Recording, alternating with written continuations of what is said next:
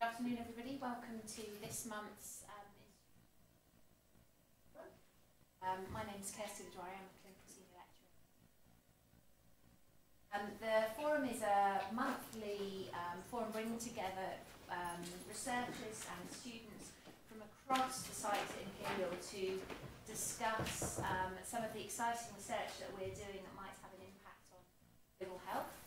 This month's session is run jointly with the Institute for Child Health and the Vaccines Research Network, which Chris and I work on respectively, and is going to be looking at the different aspects of vaccines throughout their life course. We've got an exciting set of speakers.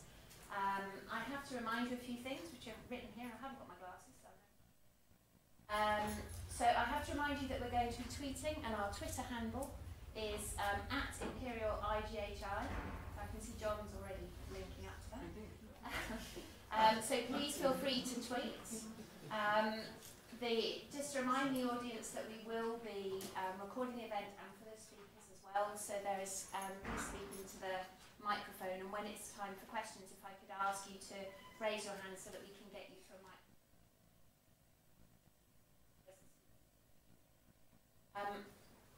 And can I just remind everybody just to put your phones on silent during the session, because it's something I always forget, and I'm always the culprit then when the phone goes off. So I've done mine. And without any more ado, I'm going to introduce our first speaker, is Professor Shirani, who is a professor here at Imperial, who's going to be talking to us about the Group B streptococcal vaccine, or lack thereof. Where am I? Am I on here somewhere? A. I was going to do it. Yeah. Sorry, Group A. It's I have one-track mind. Thanks. Yeah. Hi. So Shirani Sriskandar on Group A strep, and why we need a vaccine, and actually why we don't have one. So it's a little bit of a conundrum that I'm speaking perhaps at a vaccine meeting, because there isn't one at the moment. So for those of you that don't know, Group A strep is one of those infectious diseases that hasn't got a vaccine yet, is kind of notorious. We all know about it because it causes Group A strep tonsillitis that you can see here on the screen, and actually worldwide it's responsible for 600,000 deaths per year minimum. That's just an estimate, and that's not because of all the sort of gruesome invasive diseases that we hear about in England, sort of flesh-eating disease, necrotizing fasciitis, puerperal sepsis, toxic shock syndrome, pneumonia. They account for about 100,000 deaths per annum globally, and about 2,000 cases in England alone, and 400 deaths per year. But the non-invasive problems, such as throat infections, including scarlet fever, and skin and soft tissue infections, although irritating, tend not to kill people. However, they provide the global reservoir for all of the invasive diseases, but also the non-suppurative immune sequelae of streptococcal disease, and that is, in particular, rheumatic fever, which affects the heart valves, and chronic rheumatic heart disease. And that alone accounts for at least 500,000 deaths per year, and predominantly affecting low and middle income countries. Rheumatic fever did used to occur frequently in the UK, but the last British Paediatric Surveillance Unit study found 12 cases in 1 year, I think in 1991. So it's quite rare now in the UK, but still prevalent in low and middle income countries. And for those of you who read the news, actually, we're also we're the world leaders in scarlet fever. We've got 19,000 cases of this per year in 4-year-olds. So what are the possible vaccines for Streptococcus pyogenes? This is my stylized gram-positive bacterium. The big problem is that unlike many other extracellular bacteria, you can't vaccinate against the capsular polysaccharide because it's made of hyaluronic acid, and that's what we're made of. So that you cannot raise antibodies against the capsule. There are, of course, carbohydrates. The Group A carbohydrate could be used as a vaccine, and a number of cell surface proteins have been targeted as potential vaccine candidates, as have a number of secreted proteins that are potential virulence factors as opposed to opsonic targets. So there are a range of obstacles to vaccine development that we'll touch on in the next 15 minutes. Some of them are fundamental scientific problems that we don't know what to do about getting a vaccine, but others of them are sort of more logistic to do with translating and funding a vaccine into clinical use. And key points I want to make are that the main susceptible populations are in low and middle income countries. If you were going to develop a vaccine for Group A strep today, you would not be developing it to prevent against scarlet fever in England or against invasive disease in England. You'd be doing it to prevent rheumatic heart disease worldwide. But by doing that, you'd have to prevent streptococcal sore throat, and the long-term effect of that would be, in fact, to eradicate all streptococcal disease, because it's an exclusively human pathogen. So what is known about immunity to Group A strep? What's the evidence that you could ever become immune to it? Is there any evidence? Well, just based on kind of what we observe in the community, we all had Group A strep sore throats as children. Grown-ups don't get Group A strep tonsillitis in general. Obviously, people here may have done that recently, but they tend to be younger. And if you look at this, the data for scarlet fever in England, you will see that essentially it's a disease of 4 and 5-year-olds. You do see some disease in the under 10s, but the predominant group are aged 4 to 5, and the susceptibility to scarlet fever just disappears as you get older as a child. Your susceptibility to streptococcal tonsillitis continues till you're about 18, however. And similarly, can you protect animals from infection? If you vaccinate animals against Group A strep by immunising with heat-killed bacteria, and then challenge them with the same bacterium, same live bacterium in a nasopharyngeal challenge model, the answer is yes, you can protect them. So you can induce protective immunity in mammalian models. So it should be possible to do this. So what do we require? I mean, this is a gram-positive bacterium, right? So you're going to need to have complement but also antibody. And that's shown by these sort of neutrophil uptake assays, where you can look at fluorescent bacteria being taken up by neutrophils. And what you find is that you need both antibody, but definitely you need complement in order for these neutrophils to take up bacteria. So if that's all you need, and children are immune, surely adults should all be completely immune. However, unfortunately, adults are very susceptible to invasive disease, which suggests that actually our immunity, although we might become immune to streptococcal sore throats, it's not particularly effective when it comes to systemic disease. And you can have a look at that using a similar sort of neutrophil uptake assay by looking at what happens when you use serum from a range of adults who should be healthy. These happen to be healthy pregnant women. And you look at that neutrophil uptake assay. If you use IVIG, which is pooled immunoglobulin from thousands of blood donors, you can see that you promote very good neutrophil uptake of Group A strep. But actually, when you look at what happens when you use serum from different women, is that only about 5% of them have got immunity equivalent to IVIG, 5% have got no detectable immunity at all, and the rest have got some immunity. So actually, we aren't brilliant at having lots of readily available systemic circulating immunity. And certainly for invasive infection, one of the hypotheses is that Group A strep is simply too virulent to become fully immune to. It's got too many things that destroy the innate and adaptive immune response. It's got things that repel neutrophils, such as Spicep, which is a chemokine protease. It's got this capsule I told you about. It's got M protein that inhibits complement deposition. And it makes a bunch of different enzymes that can cleave immunoglobulins, on top of which it also makes some profoundly bioactive T-cell superantigens that can subvert the B-cell immune response. So it's potentially problematic to make immunity against this organism because it is quite so virulent. Nonetheless, there is evidence from the population that children gradually do become immune. So what have been the previous antigens looked at in the past? Well, people have been trying to do this for a long time. Back in the 1920s, Fred Griffiths in England actually was vaccinating rabbits with Group A strep and inducing immunity and immune sera against streptococci, and these were known as Griffiths serotypes. There were specific serotypes, or sera, that he was able to raise against specific bacteria. And we now know, looking back, that what he was raising antibodies to was probably the Pilus antigen, or T antigens, that actually was only discovered about 15 years ago by workers in Novartis. Probably the most studied antigen is the M protein, which is a coiled cell surface protein of the bacterium.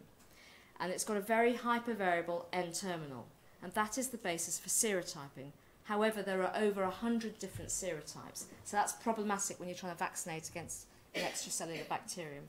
And then there are a number of conserved cell surface proteins that are shared amongst all group A streptococci and highly conserved. And I choose these only because Spicet was discovered here at Imperial, and it repels neutrophil recruitment, and C5a peptidase is also a C3a peptidase, and that also repels neutrophil recruitment. But they're both enormous serine protease molecules stuck on the outside of the bacterium, so they represent very good and very accessible antigenic targets for antibody. So if you were going to vaccinate against M protein, which has always been the favoured target of investigators, as I said to you before, there is this coiled dimeric structure that it has. The hypervariable region is here at the N-terminus. Remember, this is a bacterial molecule. The N-terminus is on the outside. And this is the region against which people will vaccinate against. But because there are over 100 serotypes, conceivably one would need to vaccinate against all of the different types of serotype. The other problem arises in that the received wisdom is that M protein is essential for bacterial virulence. But we know from work here at Imperial that if you actually look at some of the bacteria we find in our animal models of invasive infection that have been taken from clinical isolates in disease, that there are variants lurking, sequence variants lurking in the clinical isolates that lack M protein. They have a single SNP that allows them to just lose cell surface M protein. And those isolates are virulent. They've killed women in the purple sepsis outbreak. They are lethal in mice. They don't have M protein, and there was just one SNP between having M protein and not having M protein. It was a single stop codon. So it would be very easy for this bacterium to avoid or evade immunity, not only because of the hypervariability of the M protein, but also because of the fact it doesn't actually always need M protein, contrary to popular belief. And there are a lot of dogmas about group A strep that genomics is disproving. So, for example, it was thought that it couldn't undergo recombination-related remodelling, but staff at Imperial showed only a few years ago that it was possible for group A strep to completely recombine its genome and adopt a totally different phenotypic outlook without any capsule at all, and change its antigens simply in 3 to 6 recombinational steps. So it is possible for this organism to change very rapidly, even if mutational rate, for example, is generally thought to be quite slow.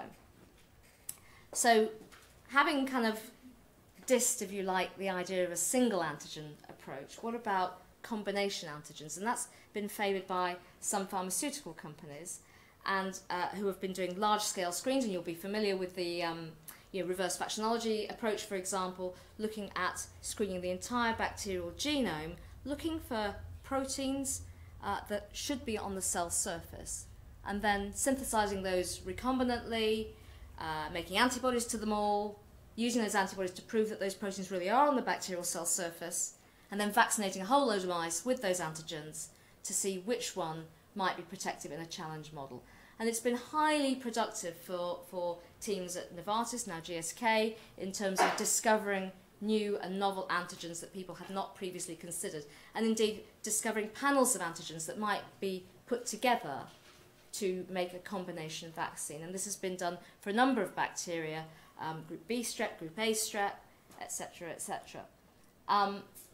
One of the approaches we chose to use, because we didn't have the resources, if you like, to make 70, 80 recombinant proteins and test all of those individually in mouse models, was to adopt an approach of doing immunoproteomics. But rather than screening serum from convalescent patients, which are assumed to be immune, but actually for group A strep we can't be sure that they're really immune, we decided to use pooled IVIG.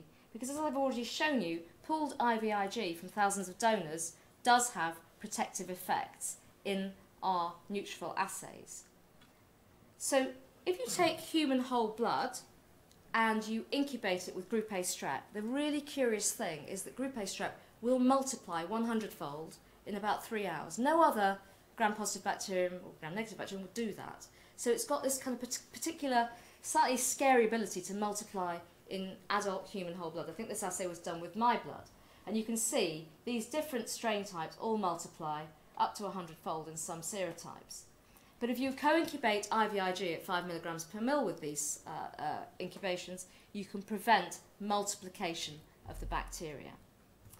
So knowing that IVIG is protective, Mark Rudlinski, who was a PhD student at the time, decided to affinity purify those antibodies against group A strep, basically using a column. And he affinity purified the antibodies that were predominantly against anything on the group A strep cell wall without knowing what those cell wall proteins might be, and he called that enhanced eIVIG, and he was able to show that this was particularly enhanced in terms of its ability to opsonize bacteria and promote uptake by neutrophils.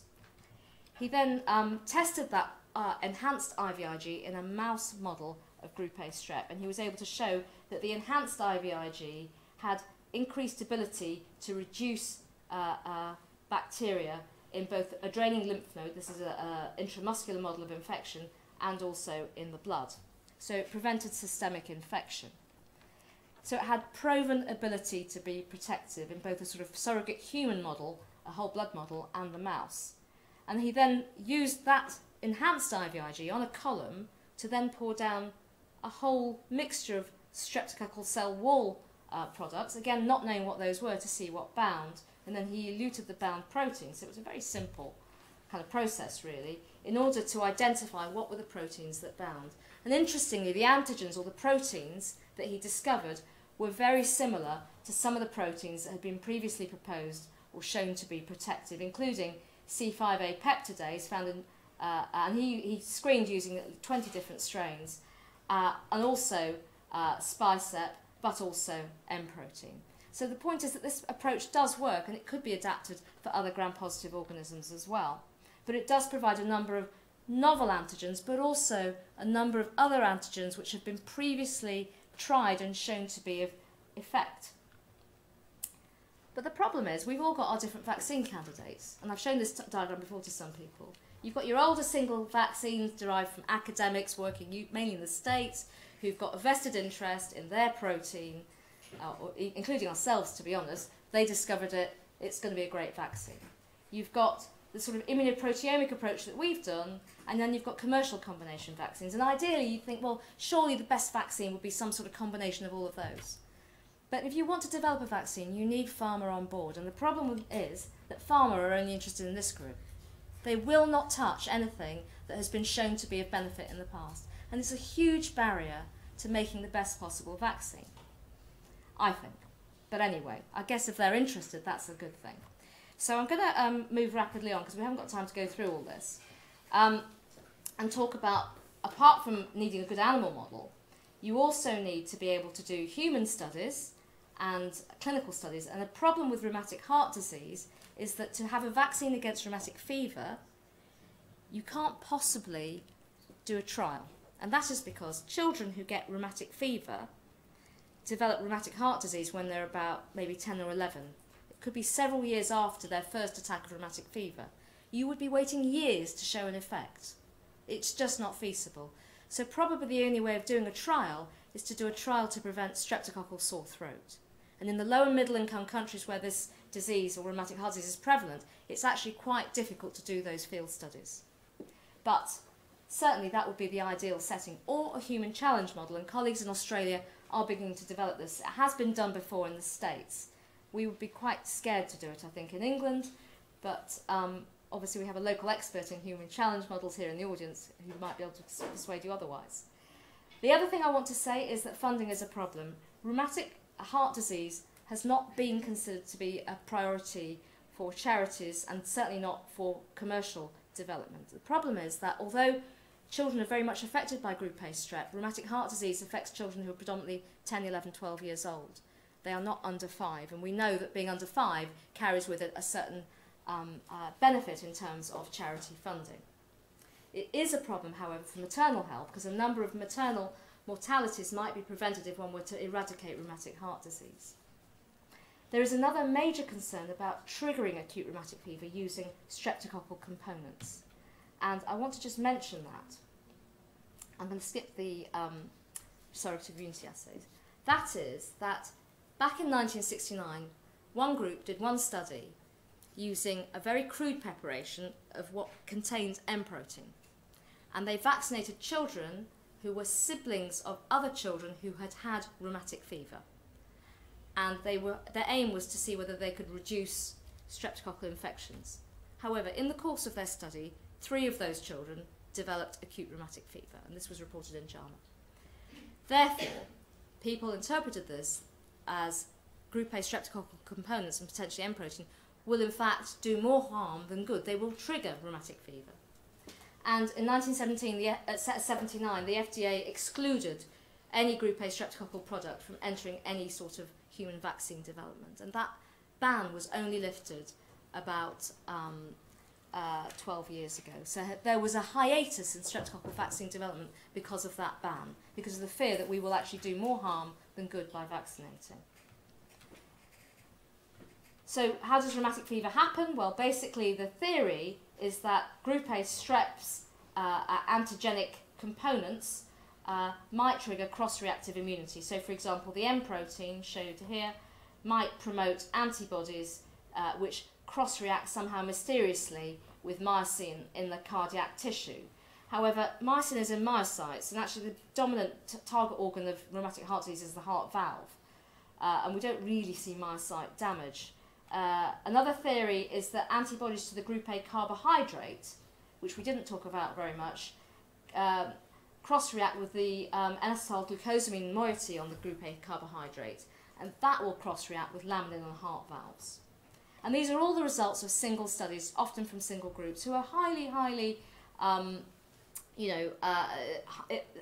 regarded work. But the problem is that it's a very difficult disease to study. And children with acute disease are even more difficult to study. There are also antibodies that might bind collagen 4, and these cross-react with heart valves as well. So there's a wealth of literature suggesting how rheumatic fever might happen, and you can see why vaccinating with streptococcal components might be seen to be a hazard. I'm going to skip that bit about hyaluron capsule and say to you that one of our theories is that the streptococcal capsule promotes lymphatic tropism, and coupled with the production of superantigens may indeed promote cross-reactivity. One of the things we know is that group A streptococcus can hang about in lymph nodes and actually is viable in the extracellular form. So it is possible that one of the reasons why group A strep promotes rheumatic fever in this really unusual form of autoimmunity following infection is because of the capsule and its ability to be lymphotropic.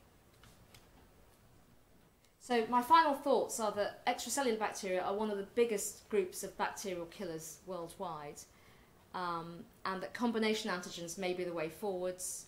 I think immunoproteomics is quite a useful approach, but I'm not a vaccinologist, and I'm not a commercial vaccinologist at that.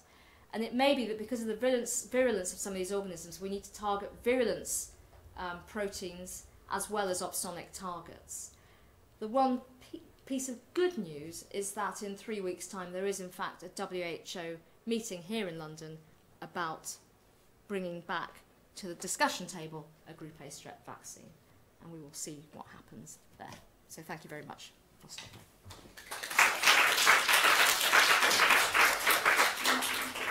Thank you very much. If we could leave questions until the end for the panel. So now I'd like to invite up Professor Robin Shattuck at St Mary to talk to us about HIV prophylactic vaccine.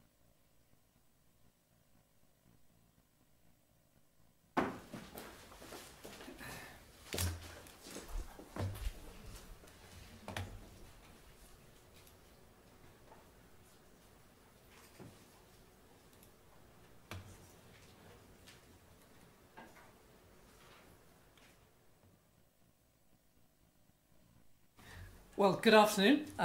Changing from bacteria now to viruses. Of course, Sharani was saying, well, I'm standing here because there's not a vaccine. Well, there's not a vaccine for HIV. But it's clearly needed, as I want to point out. Many people have asked, actually, do we still need a vaccine against HIV, based on the understanding that actually we're very good at treating HIV. If you're diagnosed today and you're diagnosed early in infection and you get correct antiretroviral treatment, you can expect to live a normal lifespan. And those people who are on effective treatment actually are far less infectious, possibly not infectious, than people who are in acute infection and not identified. And so in 2011, The Economist suggested that we might be seeing the end of AIDS. Well, clearly that's not the case. We still see about 0.8% of the global population are infected. And although there's 18 million people on antiretroviral treatment, which is a fantastic achievement, given that most of these people are in the developing world. And when efforts first were rolled out to treat people in the developing world, many people in the developed world said you shouldn't do this, they won't adhere to medication, antibiotic resistance, antiviral resistance will go crazy, and that hasn't been the case. But we can't keep up with it because for every person who we get onto treatment, there's another person being infected. And we reckon that an additional 20 million people will be infected by 2031. And so currently, it's costing the world about $22 billion per year to roll out treatment to the 18 million people that are receiving it. And by 2031, it's going to be at least $35 billion. So the question is, can you continue to maintain that funding? If world attention goes somewhere else, it's going to potentially break down. And this final graph here really shows different scenarios in terms of the number of annual infections that occur. If nothing happens, we reckon it's going to plateau just above 1.5 million. If you introduce an effective vaccine, the dotted line in green, you can see it brings it down very well. If we really ramp up some of the prevention technologies that exist and treatment, you can bring it down further, but you still again need a vaccine to bring it down to really low levels. So we need a vaccine, but it's still a relatively long way off. And one of the reasons for needing a vaccine is unless you can stem this continual flow of infections, you're never going to be able to make treatment accessible to those who need it, or everybody who needs it. Why is making an HIV vaccine so difficult? To put it in context, the SARS virus, you probably remember the SARS virus as a scare, an epidemic. Within identifying the SARS virus, the first vaccine that was available was actually produced within about 2 years. We're now 30 plus years into trying to make an HIV vaccine and still not there. It's much more complex because most vaccines work on classical vaccinology and they mimic natural immunity to infection. If you get flu, not everybody dies from flu. A lot of people recover from flu and won't get reinfected, and you can study that immune response and make a vaccine that recapitulates the immune response. In HIV, the problem is that essentially infection is never cleared by the immune system from somebody who becomes infected, and if you become infected and raise an immune response, you're still susceptible to superinfection. That means a different HIV virus can still infect you, so you're not immune to becoming infected with other HIV strains. So there is no model to follow in terms of immunity in a general fashion. What do we know about the way HIV occurs? Well, if you look at somebody who comes into acute infection, they become infected. You see first acute phase reacting proteins, then an onset of pretty much a cytokine storm fairly quickly, and then they start to develop antibodies.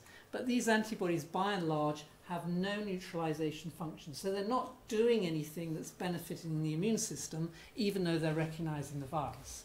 And the first part of the immune system that really gives some control are CD8 T cells that kill infected cells.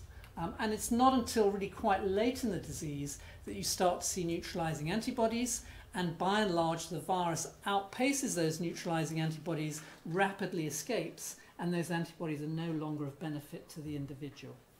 Now, you're probably aware that most licensed vaccines are licensed on the basis of antibody responses. So I'm not going to talk about the T cell component today. There are some interesting stories on the T cell component for HIV vaccines, but due to the limits of time, I'm going to talk about antibodies specifically. Now, one of the challenges with HIV is that it has very few envelope spikes. So in terms of a target to go after, there's not much of it. If you contrast that to influenza, influenza would have between 300 to 400 envelope spikes. Now, why is that important? If you have a bivalent antibody, it's predicted that 2 spikes are rarely close enough to get both FAB regions to contact 2 individual virion spikes. So you're not getting that avidity of binding. So already there's a disadvantage there. The next disadvantage is that the envelope protein, of which we know fantastic structural detail now. This has really moved the field, but it is covered in glycans. So these coloured bits are the glycans, and shown in a cartoon form you can see their position here. Antibodies don't like binding to glycans with high affinity, and we know that the neutralising antibodies that work have to penetrate between these glycans. And to do that, they need to be very somatically hypermutated. They're very unusual antibodies with little protrusions that can squeeze between these sugars. Very hard to elicit. The other thing we know is that this envelope protein, although it looks nice in terms of structure here, falls apart very easily. It's very mobile.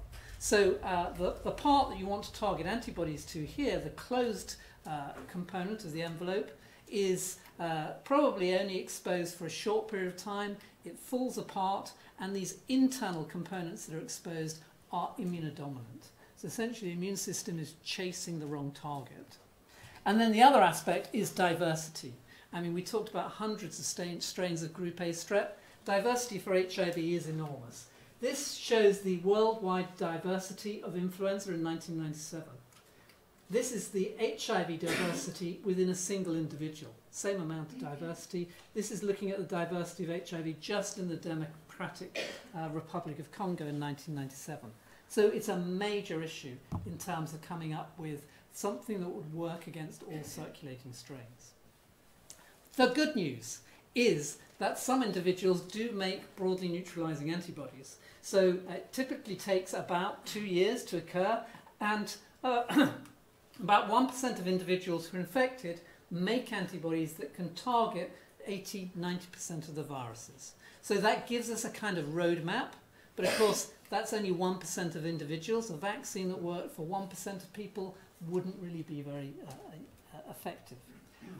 Why is that a problem? Well, one of the reasons is that we know that the neutralizing antibodies that arise do not bind the germline B cell. So the undifferentiated B cell that's encoded in your germline that needs to recognize the mature antigen is not triggered by the envelope structure. So we have to understand how to get around that. A lot of the antibodies are autoreactive. Now, of course, HIV individuals, they've got immune damage, so they may be able to raise autoreactive antibodies that would normally be depleted in somebody who's healthy and didn't have any damage. So again, this is another potential problem. A lot of mutation required, and they have these weird structures which are quite unusual. We do know where many of these neutralizing epitopes arise. This is modeling some of the broadly neutralizing antibodies, and so we know what we want to target. And if you look at those antibodies themselves, they are increasing in terms of potency, of coverage and potency. So one aspect that's come out of this research is people are now looking at using the antibodies themselves for prevention and for treatment. So this is kind of potentially an early win from this type of approach.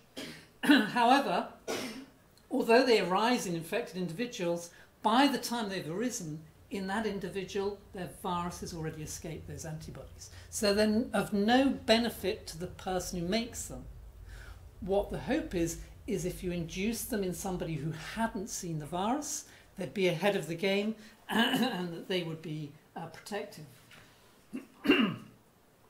And we know that's the case from animal models. If you take a macaque and you passively infuse them with these antibodies, they can prevent infection. So the game is to try and take what's seen in humans, in HIV infection, and recapitulate this with a vaccine. Now, obviously, you don't want a vaccine that's only going to work in 1% of individuals and takes an immunization schedule of 2 years or greater to elicit that type of immune response. Well, one of the things that's required, this slide has got corrupted somehow, is that you have to stabilize the envelope protein. And so a huge amount of structural and molecular biology is now going into different designs to take the envelope protein and make it so it's stable and it doesn't fall apart. And I'm going to give you a couple of quick examples. One example is this mutation approach by our collaborator Rohir Saunders in Amsterdam, who has engineered mutations into a soluble version that essentially gives very reproducible trimers that have this typical structure. So here is the starting point, old school trimers, and now you see they have these very nice structures. They, under cryo-EM and crystallography, look like the right thing and they bind the right things. So we're taking some of those into clinical trials, hopefully by the end of this year.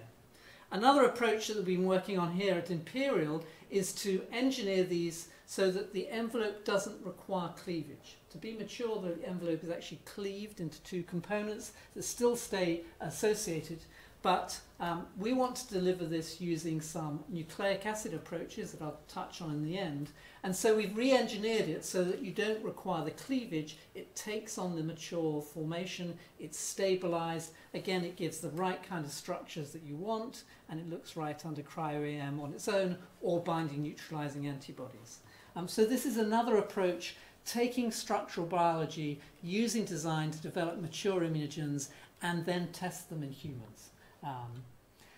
And then, because we're still worried about the fragility of these types of approaches, the third approach that we're taking into the clinic is to take these mature, well-structured immunogens, treat them with fixation, so they're cross-linked, and essentially they're like rocks. So you'll put them in vivo, and they won't fall apart. They should be maintained for a long period of time to induce or give the best chance of inducing the right antibodies. Now that's the first concept. That may work, but it may not give us the breadth. So to give breadth, we've been working with Betty Korma at the Los Alamos Center in the US to come up with a design to give us global diversity. So she has a computer algorithm that looks at diversity, puts together mosaics, but it's rather than just basing it on sequence diversity, it also takes into consideration structure. So these structures must exist biologically, so you have the conformation. And she has come up with a set of 3 immunogens that cover global diversity. Here's the global diversity of HIV. You can see the immunogens sitting here, here, and here. And although you can see there's some things around here, this doesn't actually show the prevalence. These are the most prevalent strains that are currently circulating. Again, we've engineered these to give the right kind of structure, so a lot of molecular biology to make sure that they work, and those are now being manufactured to go into the clinic probably next year. And then the third approach that we're trying to develop is to cherry pick individuals that make broadly neutralizing antibodies but quickly. So rather than having something that takes 2 years, a group in Spain that we've been working with, Pepe Alcame's group, has identified a number of individuals that make broadly neutralizing antibodies in less than 6 months. Now, a 6-month immunization regime is still challenging, but it starts to be practical. So working with him, we've identified a number of envelope sequences from those individuals, and we've re-engineered those, again, to go into the clinic. So where are we in terms of HIV pipeline of these types of approaches? Well, ahead of us are 2 major clinical trials. The first is this trial being performed by NIH in sub-Saharan Africa. It's a very large efficacy trial, but it's looking at antibodies that are not neutralizing. It's based on the Thai trial, which is the only trial to have shown a glimmer of hope at working against HIV. It had 31.2% efficacy. They're hoping that they might improve on that with additional boosts, but that's out there and in the field. And there's a second trial that Johnson & Johnson are also pushing forward, looking at non-neutralizing antibodies. In terms of approaches to elicit broadly neutralizing antibodies, slightly ahead of us are NIH with this trimer called BG505. It's a very nice structural immunogen. And behind them, we have 3 waves going into the clinic. through our European consortium, but they will be actually evaluated here in London. And we've managed to make 8 trimers, probably at a fraction of the cost that the US made a single one. So there's some advantages in terms of being smaller, nimbler, and faster. Is that enough? I don't think so. I think this is going to teach us the rules about how to induce antibodies of a certain breadth, but it won't actually crack the issue of neutralizing antibodies. And one of the problems we face is that you can't actually reproduce the type of antibodies you want in animal models, because the germline repertoire, B-cell repertoire of a mouse, of a rabbit, or even macaques are not the same as humans. So these studies can only be performed in humans, and that's a major challenge if you're starting to say you want to explore a range of different immunogens in a series of clinical trials, and each recombinant protein might cost up to $1 million. And so we've been trying to close this gap and look for a technology that will allow us to put things rapidly in humans, study the B-cell repertoire, which we can now do, and then look at that repertoire, the antibodies, to see what they're binding and inform the design of the immunogens. And we really need a technology that's faster and less expensive than using recombinant proteins. So our first approach is to say, well, can we use DNA-based vaccines? Anybody who knows DNA-based vaccines, they work really well in mice, fantastically, pretty well in rabbits, pretty well in macaques, less good in humans. To get them to work in humans, we need to use electroporation. This is where you inject the DNA and you use an electroporation device that gives a millisecond stimulation. It forces the DNA into the cells and it gives you a better immune response. When we started this project that we've just finished, nobody had seen 100% seroconversion. The short story here is that by combining intradermal with intramuscular electroporation, we could actually induce 100% seroconversion whether we gave electroporation to the intramuscular, the intradermal, or the combined. The combined was the best approach. So now we have the first evidence that you could use DNA for a series of immunogens, study the B-cell repertoire response, and use that to inform your final selection for a real-world vaccine. Now, we are actually in the process of pulling out the B cells and doing that repertoire analysis. We should have that later in the year. So far, the sequencing is looking quite good and looking quite similar to a protein-based immunogen. We still think this is a bit of a disadvantage because you need an electroporation device. And if you've had electroporation, maybe some people here have been in that trial, it is not without pain. And so it's slightly clumsy, and so it's also forcing us to think about next generation technology. And so we've been working a lot at the discovery stage at looking at RNA-based vaccines. One approach for RNA-based vaccines is just to use RNA, put it in the cell, express immunogens. You can do that, you don't get much bang for your buck. We're more interested in self-amplifying RNA based on alphavirus, a replicon system. You put your RNA into the cell, it self-amplifies, you get much more antigen. So we've been modeling this in small animals, and this just really shows a dose response. We can get good immune response just by injecting formulated naked RNA. HIV is more challenging than influenza, shown here. But what this has driven us is to think about technology, and this has been evolving into a new grant that we've got, which is on vaccine manufacturing technology. Imperial now has a vaccine research manufacturing hub where we're pioneering RNA and other platforms to try and accelerate vaccine development and make them more accessible to low and middle income countries. So I'll stop there. Lots of people involved. Thank you for your attention. Thank you, Robin. So the next speaker is Dr. Chris Chu, who's a clinical senior lecturer here and head of the Vaccine Research Initiative. And I just have to put up a quick slide for an event for next Wednesday. Let's do that, there we go. Which, Chris, I think we're going to talk about very briefly before your talk. Is that right?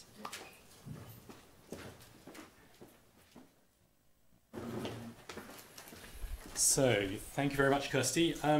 Just to advertise this before I start, clearly, I think as you hear my talk and having heard the previous two talks, there are going to be some themes which come out. And the themes are that we've been really good at making vaccines against some infections, some very important infections, but the remaining ones have particular issues which make it challenging to develop an effective vaccine. And these challenges are what inspired us to bring together this cross-faculty network for vaccine research, which is launching next Wednesday. The launch event will be over at South Ken, and I encourage anybody who, PIs and postdocs who are interested and who want to be actively involved in cross-faculty collaborative research in this space to register. Happy to talk about it afterwards if you like.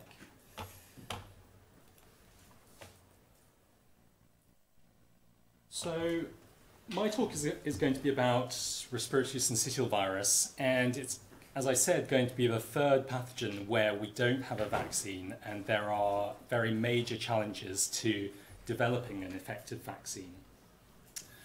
And I think I'll pick up a lot of the points that Robin has just made about the difficulties involved. So RSV is probably by many people underestimated as a pathogen. It's obviously very well known amongst paediatricians and people who treat young children as a paediatric infection, and is in fact the leading cause of respiratory infection in infants.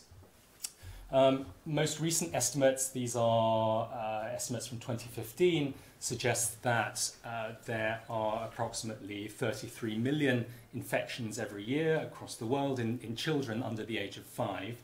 And that can lead up to up to 150,000 deaths every year. Pretty much all of these occur in low and middle income countries, and in parts of the world where there is adequate intensive care support, deaths in children are very unusual. What's been more recently recognized is how important RSV is in the adult population, and particularly the older adult population.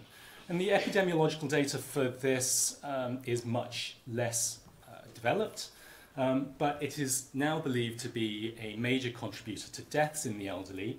What little data we have, mainly focused on the US, has suggested that up to 10% of pneumonias are caused by RSV in this population, and there's an up to 5% fatality rate.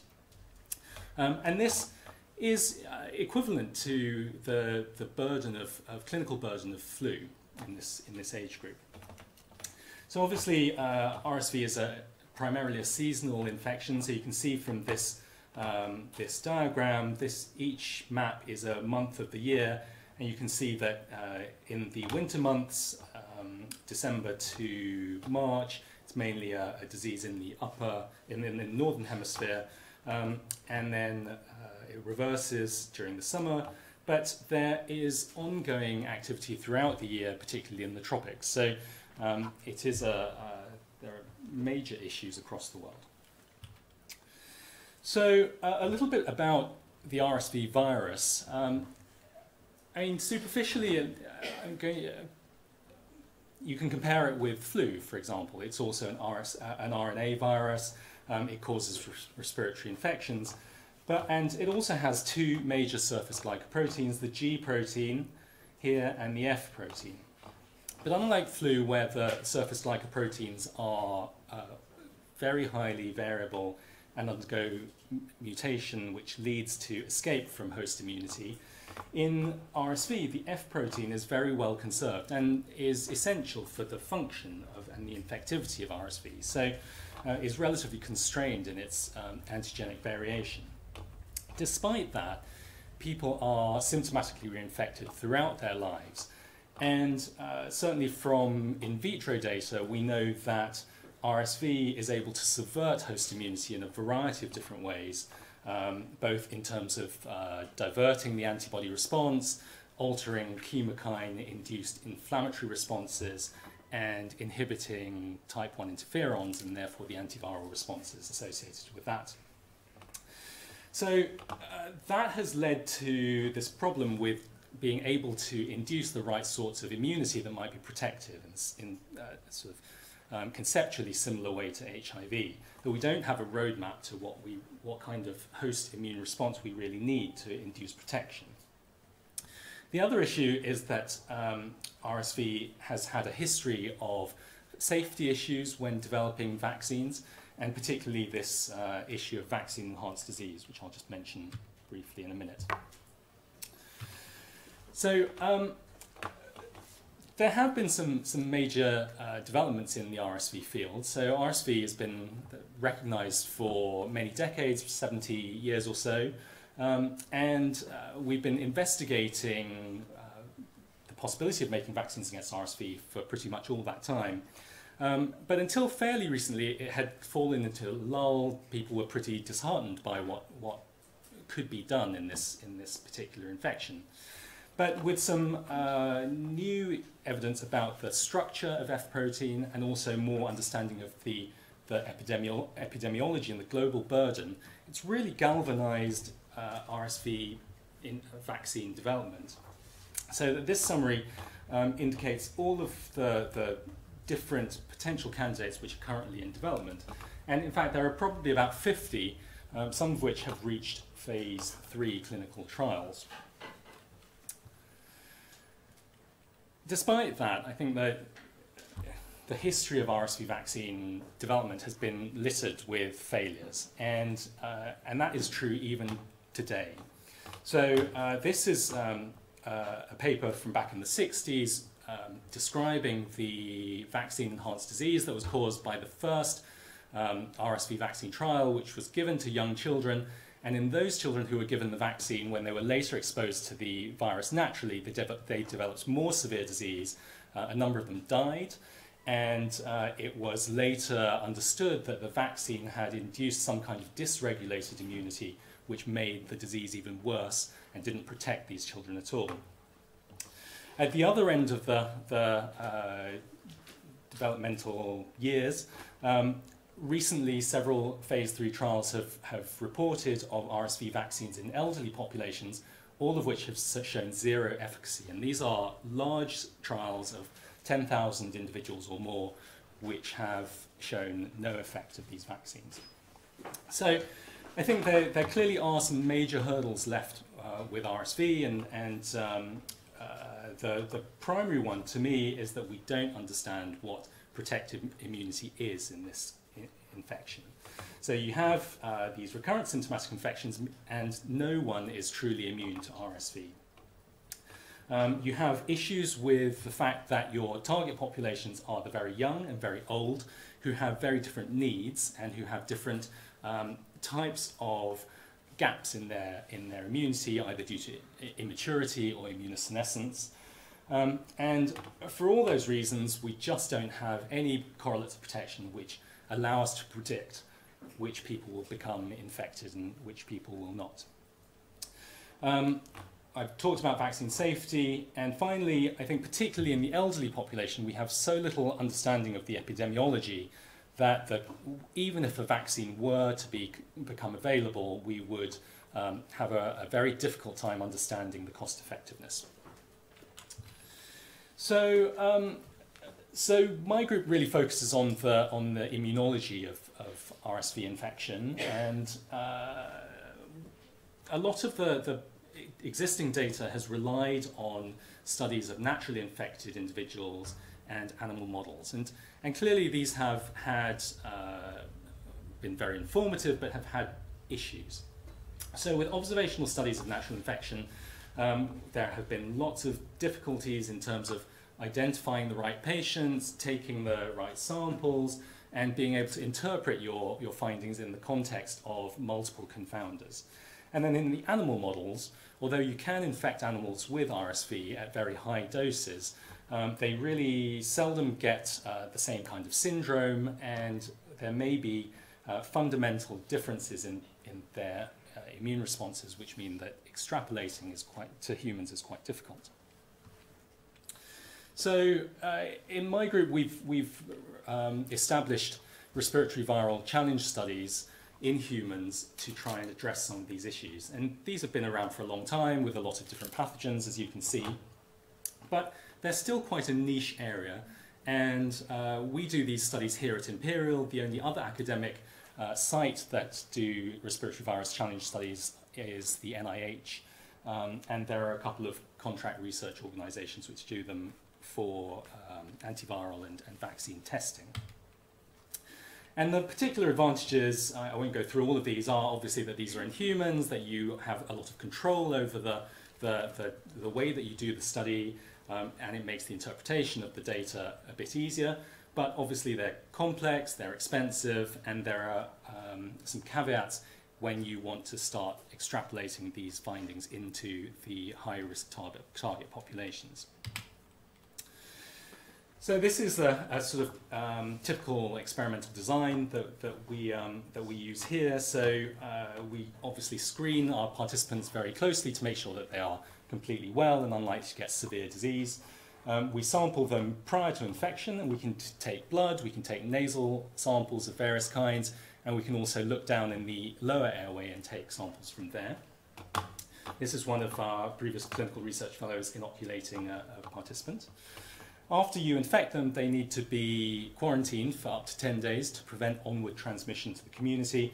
But during that time, because they're a captive population, you can really intensively sample them and have very powerful longitudinal data from that. We can potentially bronchoscope them again during the acute infection, and then we follow them up for initially a month afterwards, and then we usually call them back at 6 or 12 months to look at long-term protection.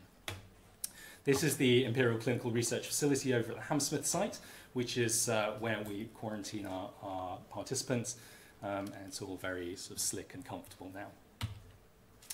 So when we first started these types of studies with RSV, the only correlative protection known was serum neutralizing antibody. And serum neutralizing antibody, as I'll show you with our data, is actually a fairly poor correlative protection in this infection. It is known that if you have no serum antibodies, then you will have a high risk of infection, which is true in young children and primary infections. And then when you reach an adult sort of level of serum neutralizing antibody, then you have a sort of adult level of susceptibility to disease and infection, which is obviously less than in young children. But apart from that, there's no absolute threshold above which we know the risk changes, and the closeness of that correlation is poor. So to understand antibodies a little bit better in this infection, we recruited a number of people, and we didn't pre-screen them for their serum neutralizing antibodies. So these people have a range of antibody titers, and we inoculated them with RSV. We found that just over half of them became infected, and about 2/3 of those became symptomatic with that infection, with a third remaining asymptomatic. So that heterogeneity in the outcome allows us to start pulling apart which aspects of pre-existing immunity and even the responses might be involved in reducing the severity of disease. So this is what happens after infection. You get a fairly typical increase in the symptoms, which are mainly upper respiratory tract symptoms, peaking around day 6, day 7. You have this incubation period where nothing seems to be happening for about 3 days. Here, this is the viral load, and this little blip is probably just some of the inoculum, which you can still detect. But after that, the viral load peaks and correlates very well with symptoms. And looking first at serum neutralizing antibody, you can see that although there is some kind of correlation, the confidence intervals are very wide, and there's huge overlap between the individuals who become infected and those who are resistant to infection. And really there's no significant difference in the overall antibody titers. So maybe that's not surprising, because RSV is a respiratory infection. It's very much confined to the respiratory tract, particularly in mild disease. And so we started looking at mucosal antibodies, and here you start to get an increasing separation between the people who are susceptible and to those who are resistant.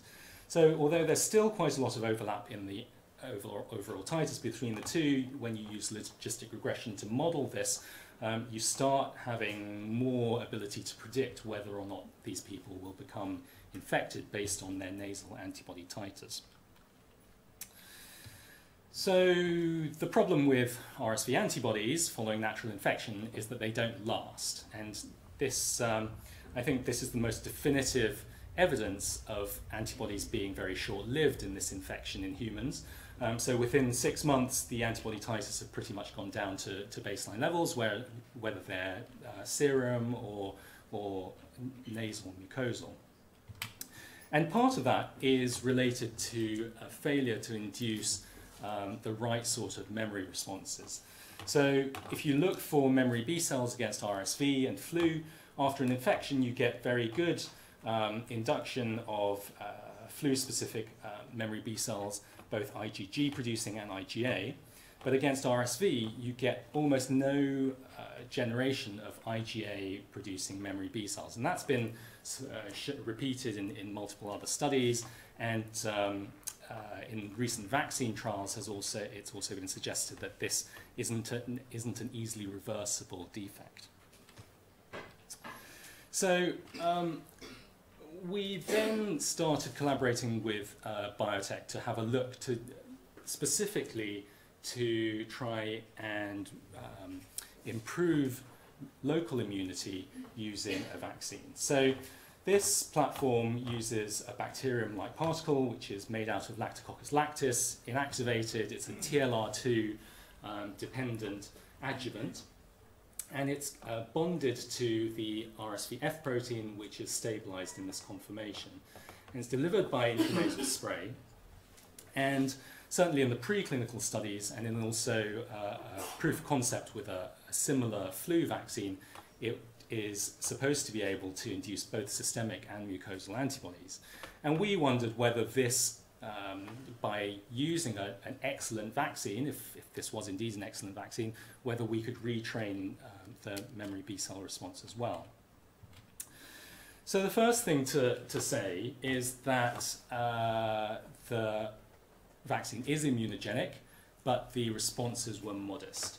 So we tested this vaccine at 2 different dose levels, a low dose and a high dose, and you can see first of all that the serum antibody levels between individuals is very widely spread. And after a low dose vaccination you get a significant rise in the antibody titers in the serum, which go this was a prime boost, so you get a prime at day 0 and a boost at day 28, and you get this rise which continues up to day 120 before plateauing out. But the rises are very modest, the responses are modest. With the high dose, you get a much quicker response, but really it doesn't go any higher after the boost. So the problem is that in adults, RSV is a ubiquitous infection, and people will have been multiply infected many times before in the past. And so they have high levels of pre-existing antigen-specific antibodies already. And to try and boost your immunity in the face of that seems to be a difficult ask. So what about in the nose? Well, in many ways this was disappointing. So this is an intranasal vaccine. You would hope that it would induce intranasal antibodies. And if you look overall at the group as a whole, really there's very little response. But what you can see is if you cluster these, that a proportion of these individuals, so the majority of these individuals who had the high dose group, in fact, about over 2/3 of them did have a response, but they had responses at quite different times. So some people had responses after the prime, some people had them after the boost, and some people had them at the later time point. And obviously this is exploratory, these are small numbers of individuals, it's hard to make very firm conclusions about this, but it does seem that there is a lot of variability in the response, and that you may be losing the detection of that response by analysing the whole group together. And one of the sort of issues about trying to induce antibody responses in the face of pre-existing antigen-specific antibodies is that if you have high levels of antibodies, then you are much less likely to get significant fold changes in your antibody response following vaccination. So that's pretty disappointing, really, and goes with the other vaccine trials which have reached this stage, that trying to induce antibodies against RSV, especially in adults with pre-existing immunity, may well be a more difficult challenge than we had thought. So we've started looking at other potential strategies for improving host immunity, and particularly in the nose, where you have first contact with the virus, and where potentially the amount of virus is low, and you might be able to, with a less robust response, still be able to prevent infection. So I'm going to nip through these very quickly for lack of time. But essentially, we have been looking at the upregulation and downregulation of genes during the infection. And particularly, we've been focusing on this incubation period, because although it seems that nothing much is happening during this time, clinically, there are lots of genes which are differentially expressed within 3 days of infection, which are different whether you are susceptible to infection or resistant to infection. And some of these are involved in, we know are involved in host immunity, for example, IL-17 and IL-8. And in particular, looking at the types of genes which are differentially expressed, we have these genes which are primarily chemokines, which are associated with IL-17 production and signaling, as well as humoral responses and some barrier functions, particularly skin and keratinization. So I don't have time to show this, but IL-17 is obviously derived from a number of different cell types, T cells and innate lymphocytes, and we're starting to look at some of those by looking for those cells within the respiratory tract. And to conclude, I think the message, I think, is really that antibodies may be able to protect against some infections, and if you can induce an extremely high level, you may well be able to protect. But probably that is not going to be true in RSV. Talking to industry colleagues, some people are still very optimistic about the ability of novel adjuvants to really push those antibody levels to a very high supraphysiological level. But I'm not that optimistic about that. I think our data and other data are really suggesting that we need to start thinking about other strategies, and that protection at the site of infection is multifactorial, and being able to harness cellular immunity and innate immunity may give better outcomes. Those are my group and colleagues and funders. Thank you.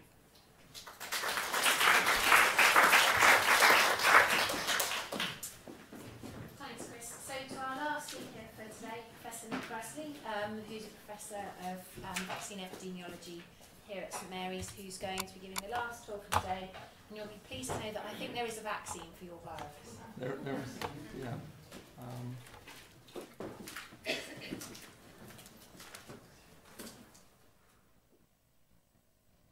Great. So thank you for persisting despite the heat. So I'm going to talk about infections for which there are actually vaccines, but they're vaccines which don't always work as well as we would like them to. And in particular, that challenge is one that we face in the low-income countries where these vaccines are most needed. So I'm going to talk about why oral vaccines are useful, what their benefits are, but then also what the underlying challenges with using them are.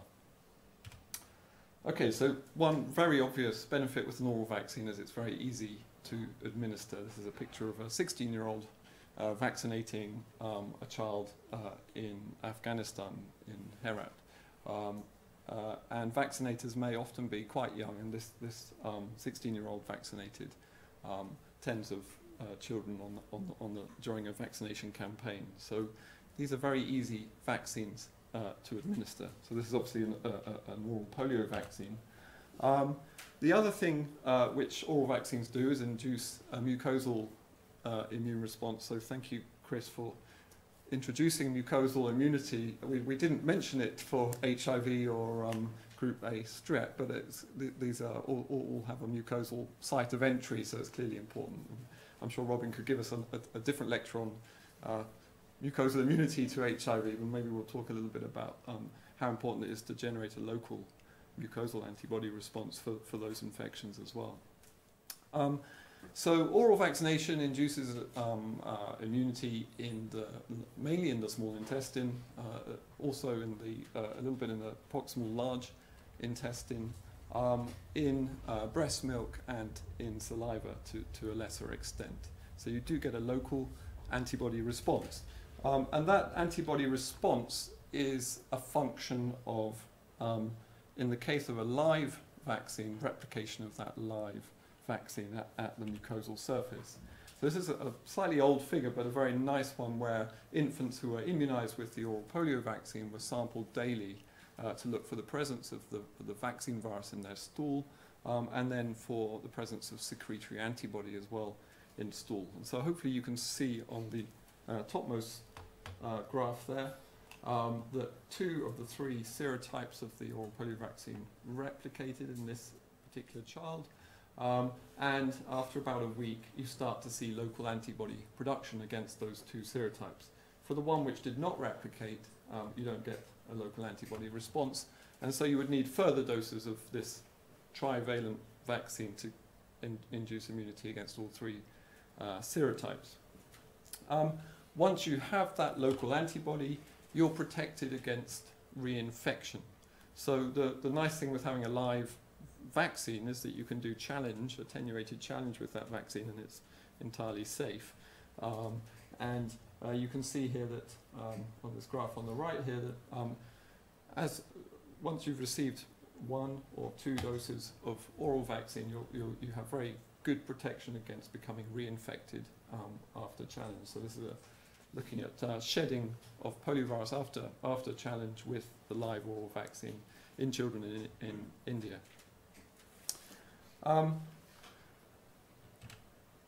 In addition to getting that local antibody and immune response, you would see a systemic response. So in the case of polio vaccine, if you see shedding, you typically see development of serum neutralizing antibodies. That's shown in this table here. So the majority of infants who shed poliovirus will seroconvert, not all of them. And actually, interestingly, the more the virus is able to replicate, so if your live attenuated vaccine strain is good at replicating, it seems to induce more antibody in blood, which seems sort of obvious, but there's actually not very much data on that, at least for oral vaccines. So we see here that those infants who develop a higher neutralizing antibody titer have a higher level of replication of that live vaccine. For rotavirus, it's a little bit less clear. You do tend to see a higher antibody response in infants who then shed the live rotavirus vaccine. So in this case, this is data for Rotarix. But the association is much weaker. And maybe something about the site of replication of rotavirus vaccine as opposed to polio vaccine, which really does replicate that in your lymphoid tissue as opposed to your epithelial, intestinal epithelial surface. So obviously the advantage of having an easy to administer oral vaccine that induces local mucosal immunity that stops infection is that you can start to think about eradicating a disease. And for polio, of course, that's a disease that's very close to being eradicated. Still some hiccups along the way. I haven't put a slide up for rotavirus, but that vaccine now also has been introduced, funded by the Global Vaccine Alliance, to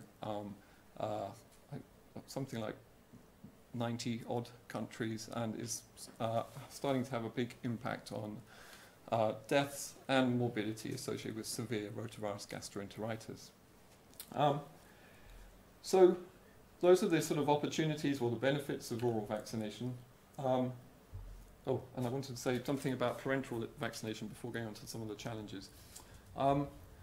With a parenteral vaccine, so for polio we also have an inactivated vaccine that's injected. It doesn't replicate, but induces really good serum antibody response, shown on this graph on the left here. This vaccine does not induce local antibody, and it doesn't offer very good protection when in human challenge models. So this is a systematic review on the right here, just showing that comparing the odds of, looking at the odds of shedding challenge poliovirus in infants who have been immunized with IPV compared to unimmunized infants. And you can see the odds ratio here is not different from 1. So you don't see much of an impact of IPV on shedding of poliovirus after challenge. So this means this is an effective vaccine against polio as a disease, but it's not a very good vaccine against infection and transmission. However, for children who've previously been exposed to live poliovirus, typically through vaccination, when you give a dose of the inactivated vaccine, you do see a boost in their mucosal antibodies. So this graph on the left here shows secretory IgA in saliva. In children given a booster dose of IPV, and where they had previously either received only IPV or they'd received OPV. And you can see in children who previously received OPV a boost in their secretory IgA in the saliva compared to those who only received the parenteral inactivated vaccine. So you can boost pre-existing sort of mucosal immunity. So these are children who have sort of been mucosally primed, as it were. We did a study, again this is in India, looking at protection against challenge in infants who had previously been vaccinated with OPV, giving them a dose of the inactivated vaccine or an additional dose of the oral vaccine. And you can see here, this is for serotype 1 polio, a reduction in shedding following an additional dose of IPV compared to no vaccine. And this certainly did a lot better than a further dose of oral vaccine, which had no discernible effect. We were involved in a similar study with WHO, and again, a similar sort of result. This is trying to cap this sort of weird graph, which I'm sort of slightly regretting making now, but shows the prevalence and the quantity of virus on the y-axis here after challenge in those who didn't receive a vaccine and those who were boosted previously with a dose of IPV. So these two studies showed that actually where children have previously received OPV, a booster dose with the inactivated vaccine can be very effective at increasing protection against infection. This was reported, this is about 4 years ago now, in The Guardian, and other places. And the nice thing is that this strategy of using IPV alongside OPV campaigns, in campaigns is now happening. And we're starting to see sort of evidence of an impact of those campaigns where the reduction in cases and in detection of poliovirus in the environment seems to be slightly greater for campaigns that used both the inactivated and oral vaccine compared to those that used only oral vaccine. This is data from Pakistan. Okay, so for rotavirus, we have two internationally licensed live oral vaccines. We also have non-replicating vaccines in the developmental pipeline. This is data from a phase 2 study done by Michelle Groom in South Africa. And what's interesting there is that with this parenteral non-replicating vaccine, they do see protection against challenge, where they've used here a sort of slightly novel concept of using the Rotarix licensed vaccine as a challenge. I guess there's an interesting question here about whether this parenteral vaccine is truly inducing local protection in the gut, or whether it's perhaps interacting with natural exposure to wild-type polioviruses. We know that these a significant proportion, perhaps 1 in 5, 1 in 4 of these children over the course of this study would have been exposed to a natural infection with rotavirus. So I think that the jury is still out on how this inactivated, or the subunit vaccine in this case, is protecting locally in the intestine.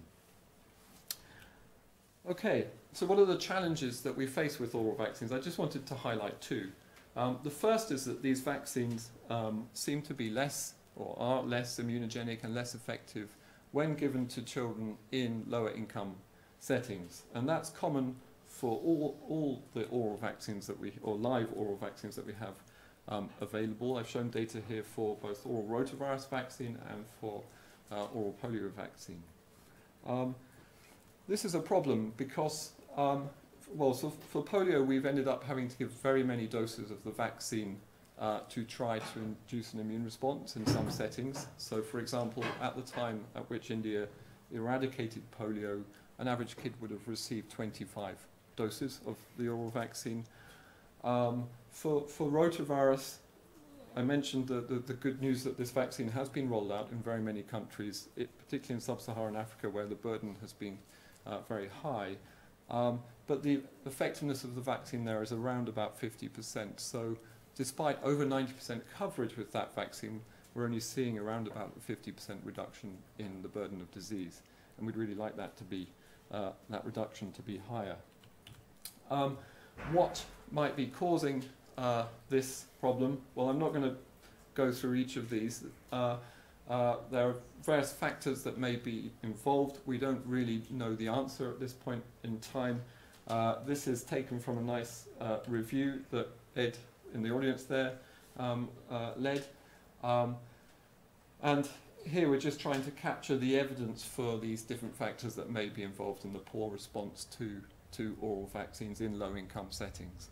With the red circles here highlighting studies that show an inhibitory effect, grey showing no effect, and green showing a beneficial effect. And you'll see that at a glance that there's really mixed evidence for many of these proposed mechanisms behind poor immunogenicity and effectiveness of oral vaccines. So just briefly to say, one thing that we do or are doing in our research group is to try and identify what correlates with the immunogenicity of oral vaccines, focusing on polio and rotavirus vaccines. I guess in brief, certainly for poliovirus vaccine, what we see is clear inhibition of the vaccine take and immunogenicity in infants who have a co-infection with another enteric virus. So on the left here you can see the prevalence of common enteric viruses in children according to their seroresponse to immunization with OPV, and you'll see that those that don't respond have a higher prevalence of these co-infecting enteric viruses. We also see in those same infants a higher level of markers of systemic inflammation, and also a higher level of CD8 regulatory T cells, or at least FOXP3 T cells homing to the gut, perhaps representing a recent enteric infection, possibly also playing a role in modifying the response to your vaccine. So I don't really have time to go into the details, but this is ongoing work. The second challenge and last challenge I wanted to highlight was the fact that by using a live attenuated virus, we risk that as a vaccine, we risk that those attenuations are lost in the course of replication of that vaccine in the vaccinee. This is some data from using next generation sequencing, looking at diversity or entropy in oral poliovirus vaccines, after immunization. And you can see a very rapid increase in the entropy over time in the first few days after immunization. And you also see very rapid loss of the key attenuating mutations. This is for serotype 1, and you see similar patterns for the other serotypes. So the virus very quickly adapts to replicating again in the human gut. Having been kind of essentially cold adapted through the attenuation process that was pursued in the 50s by Albert Sabin. The challenge for polio eradication is that the loss of attenuation can lead to shedding of a vaccine-derived virus that can be transmitted, spread, and cause outbreaks of polio. And that's a major challenge. These are some of the locations where so-called circulating vaccine-derived polioviruses have been reported over the last couple of years. And this is a real challenge, particularly for an eradication program. We do see some cases of gastroenteritis associated with vaccine-derived rotavirus vaccines as well, but it's a very small burden of disease compared to that's prevented by those vaccines. But for an eradication program like we have for polio, this is a challenge. What's the solution? Well, I won't spend too much time on this, but essentially the global strategy currently is to stop using those oral vaccines. So, for example, for serotype 2, the wild virus, last isolate of a serotype 2 wild virus was in 1999. So in a sense, we don't need to keep immunizing against that serotype. And so there was, 2 years ago, a global withdrawal from 150 odd countries using trivalent oral polio vaccine of the type 2 component. So a replacement of that trivalent with a bivalent vaccine. That means we're entering a sort of brave new world where we have a sort of 2-year cohort of children who have no mucosal immunity to type 2 poliovirus. So this is a sort of very interesting time for the polio eradication program. And then finally, perhaps surprisingly, there's still ongoing work, or in fact renewed interest in developing new vaccines for polio. And some of those are based on making better, more stable attenuated strains that we can use safely. Okay, so with that, I'll finish and just acknowledge those people. Thank you. Yes. Can I invite the speakers up? Thank you all very much for really interesting series of talks. There are some questions from the audience. Is there a microphone? Yeah. So I'll leave this one. And what are we doing now? Questions or is this a shout?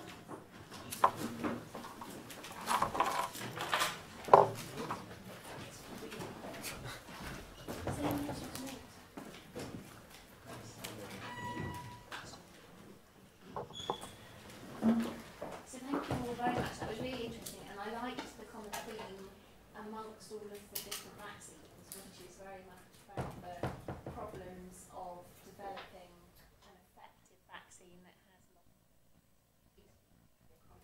across everything. So could I ask the audience for questions? Are there any questions for the panel?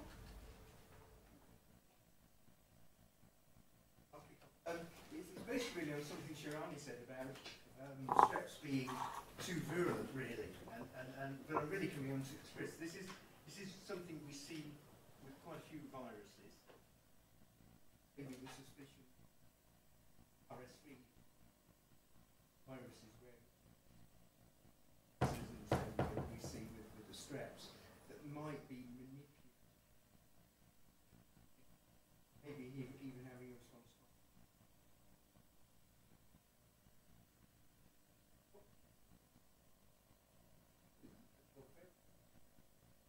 The ability to use viruses that modify to remove any of them.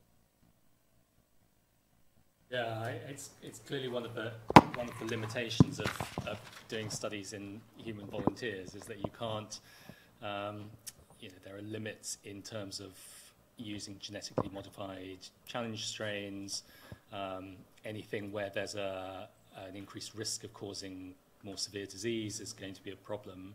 I don't think it's completely out of the question. I just think that we haven't quite got there yet. I think, yeah, I mean, challenge studies with viruses have been, respiratory viruses have been done for almost 100 years now, but for a while they went completely out of fashion. And partly that was because of worries about safety. Obviously in the past they were done with essentially viruses which were grown up from people's phlegm, and there was no sort of GMP or quality control of those viruses. And I think that now we're starting to accumulate a bit more experience. I think there is a potential for limited manipulation of viruses or conditions to try and address some of those questions.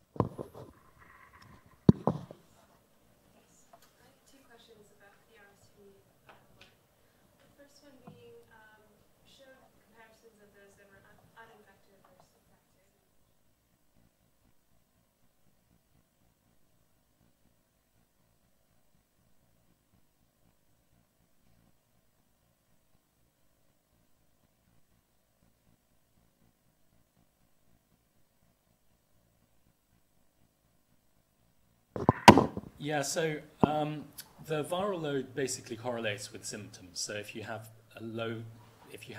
few symptoms, then you have low viral load. But it's always been very hard in this setting of respiratory viruses to really definitively prove that viral load is the cause of more severe symptoms. So the problem is that you're sampling from the nose. If you have lots of symptoms in the nose, you may well have more permeable membranes. There may be other reasons. They're not truly necessarily independent variables. And then the other issue is that these studies are relatively small numbers of people, just because of the complexities of doing it, and there aren't so many people who have that asymptomatic phenotype outcome that we've been able to definitively look at what might be the differences between those people and the people who are symptomatic. And my second question.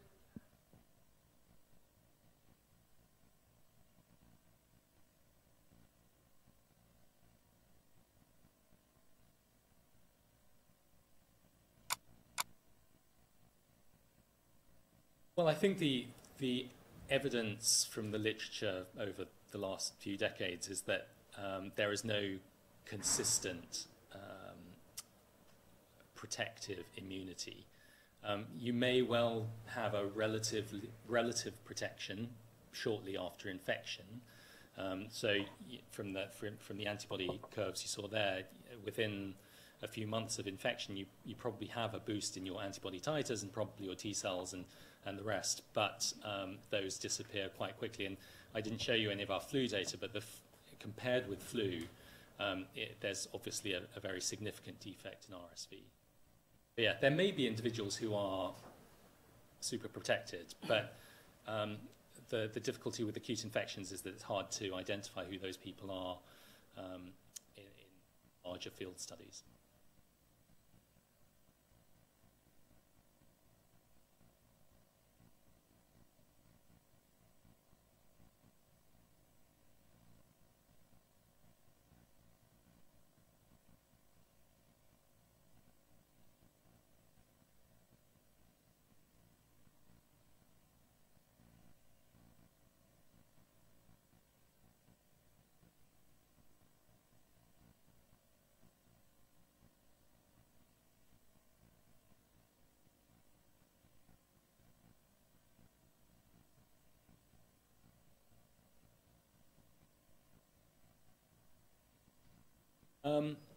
So the way the field is at the moment, that basically we're starting with the most theoretically easy populations to vaccinate.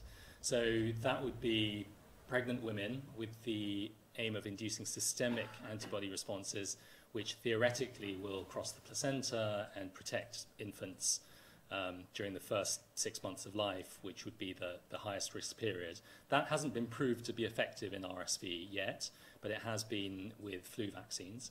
The next perceived as the next easiest population to vaccinate would be elderly adults, but already that's a very much higher bar to get over, as has been shown by the recent field trials. There are very few mucosal vaccines being developed in RSV. So people have been working on live attenuated RSV vaccines for a long time, many decades, because it's believed that giving a live virus is much less likely to cause vaccine-enhanced disease. So it would be the most suitable vaccine strategy for primary inoculation of babies. But they have generally been quite poorly immunogenic, and so the progress on those has been very slow.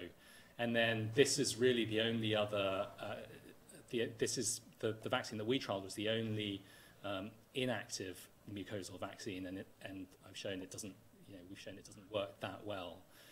There are some vaccines on the horizon with adenovirus vectors, for example, which can be delivered intranasally, but I think we're pretty early in investigating those as inducers of mucosal immunity.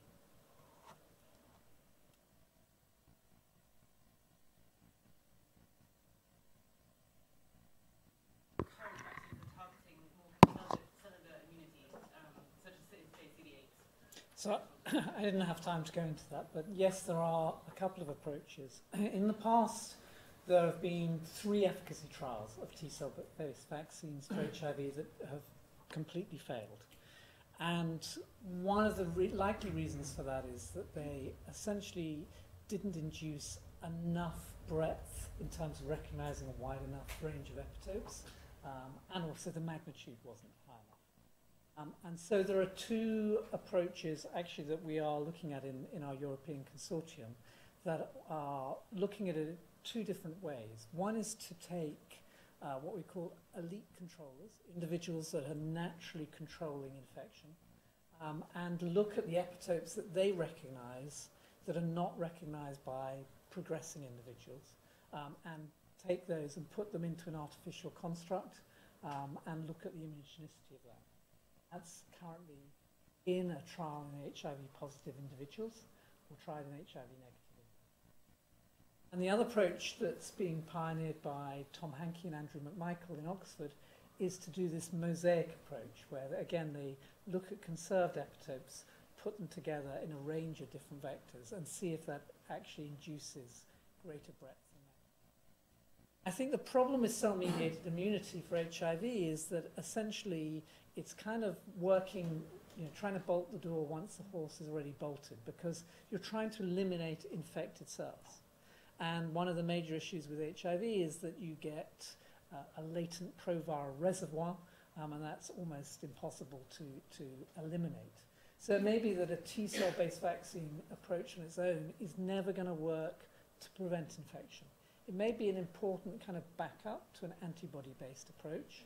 It may have an important role in some of the approaches that are trying to cure HIV, but I think it will be unlikely to succeed on its own as a prophylactic vaccine.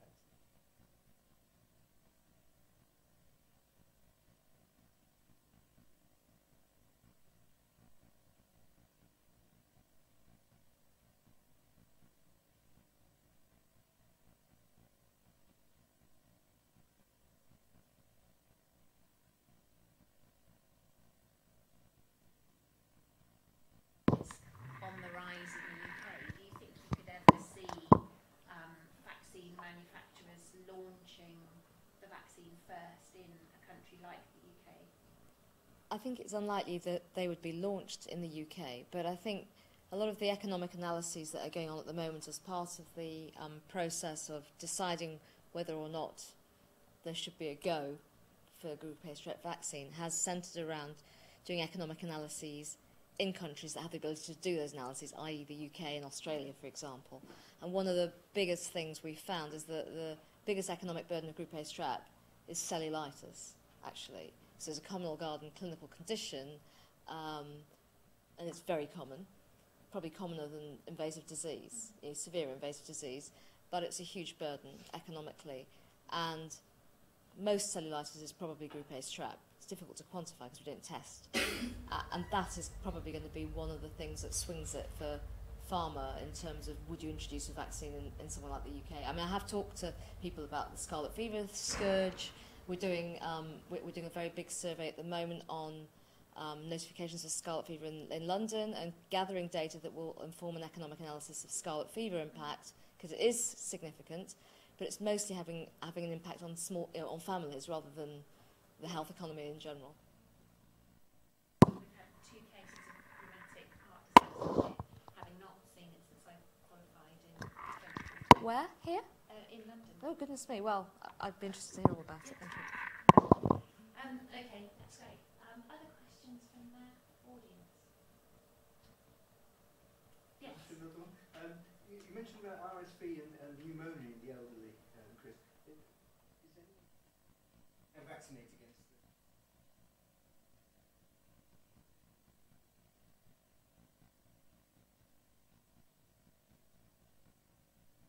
I think the data have been fairly limited, and it's always been thought that RSV goes to secondary infection. I don't think that's absolutely true. I mean, RSV is not a site.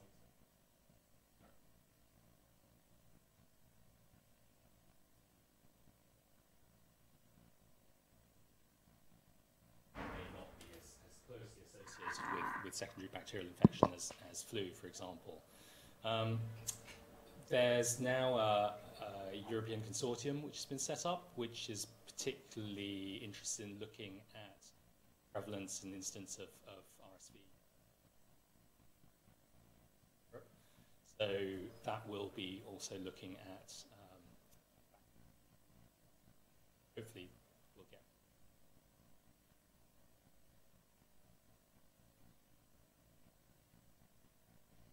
That there's now this move away from the oral vaccine towards IPV, but you've also shown data that suggests that IPV is not as good. Is that what I understood?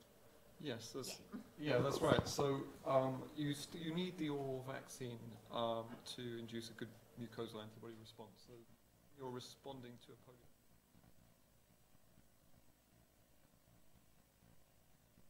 To prevent transmission. Now that we've withdrawn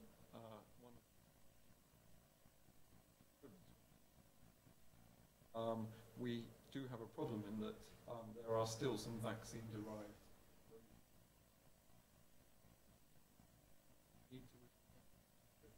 up to oral vaccines. So there's a sort of slightly convoluted process now where there has to be release of that vaccine by the WHO Director General.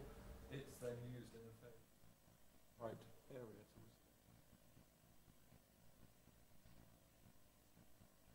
further vaccine-derived type 2 viruses are not. The inactivated vaccine probably does result in a degree of mucosal protection.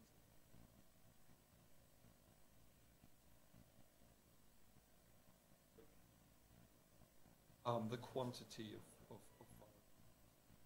duration of shedding when you challenge. So, and there are clearly some. Not that it does not.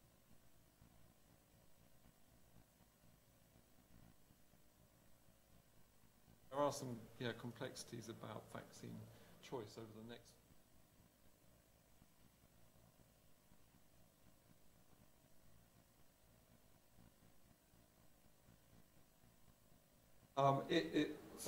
So there is a recommendation to introduce at least one dose of inactivated vaccine globally. Valent product available with the wholesale pertussis.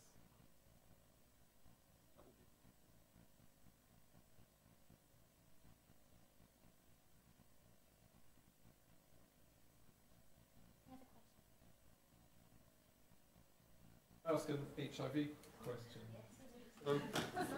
So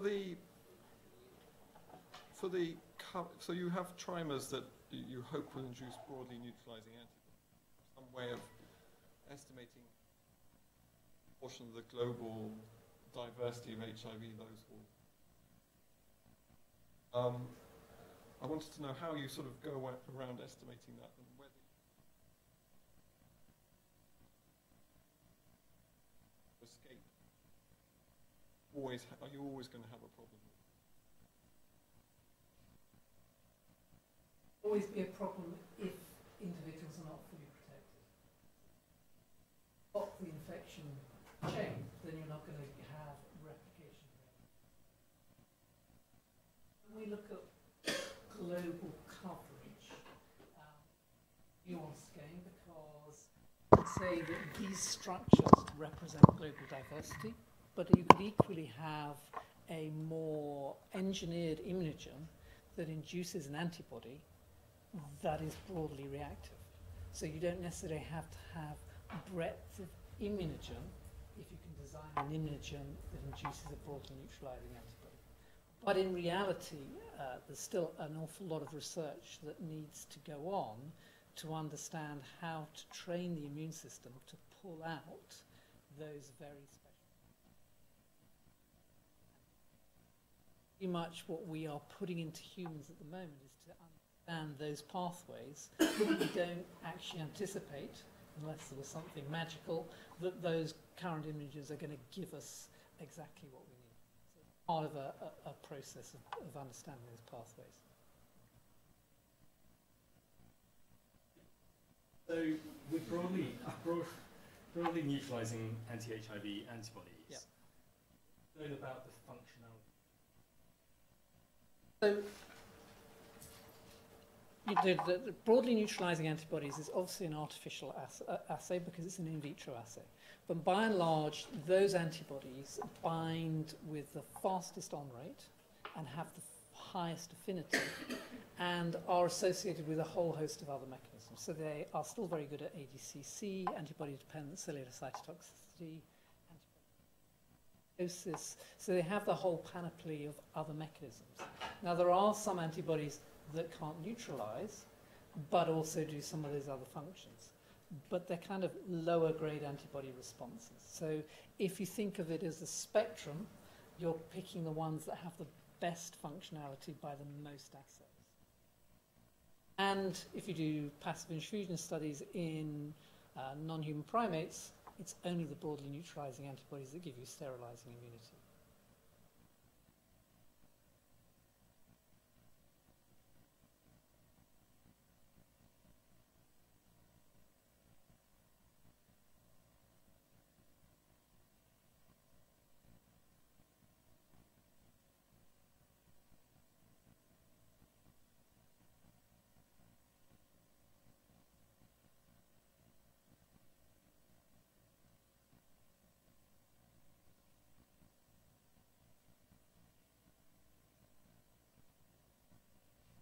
So all of the immunogens have been fully characterized in terms of their glycan profiles. So we know exactly what sugars are there, what types of sugars. In the clinical trials, we will be looking for neutralizing antibody responses. We'll be pulling out responding B cells. If we see monoclonal antibody responses that have neutralizing activity, for sure we'll want to look and see if they have any glycan interaction.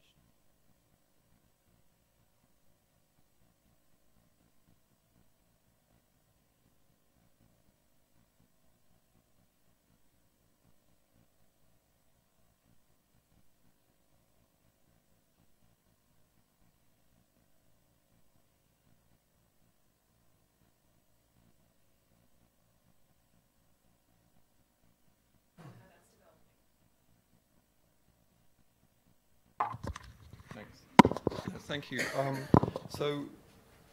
Yeah, there's a consortium which is led out of NIBSC by Andy McAdam, which brings together these different approaches to making an attenuated oral polio vaccine using those strategies that I highlighted on that slide, and it's actually almost democratic because those are 3 different strategies from 3 groups across the world. So there are currently 2 vaccine strains for serotype 2 using different combinations of those strategies that have just completed phase 1 testing in Belgium, and that's been done under containment. So because modified polioviruses into the environment, so they built a little housing unit and did the trial there. And I can't share the results from that study yet, but that's where it's at phase 1, and it's progressing rapidly with a lot of investment from. What are we going to do about the, what thoughts are there about the long-term shedders who are often immunosuppressed as well? So, yeah. So you mentioned this problem that which I didn't cover, but with primary individuals with a primary immunodeficiency, T-cell immunodeficiency, are at risk of prolonged shedding if they're given the oral vaccine. Actually, in reality, that shedding tends to be fairly short. There are just a few individuals who shed for more than, say, 6 months, and actually there's only 1 individual who is alive and years.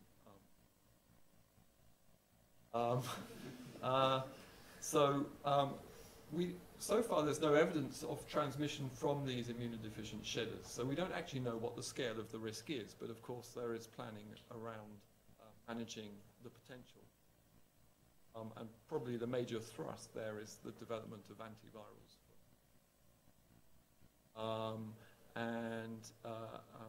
Again, those are early in human trials. There does seem to be a problem with